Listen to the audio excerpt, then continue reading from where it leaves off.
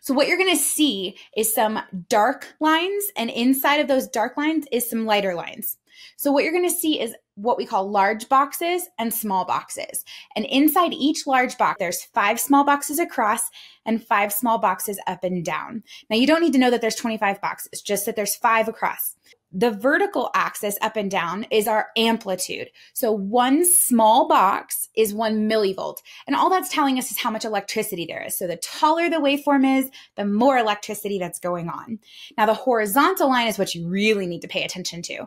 The horizontal is time. So a small box on the horizontal line is 0.04 seconds. So if there's 5 small boxes in one large box, do the math. One large box is 0.20 seconds.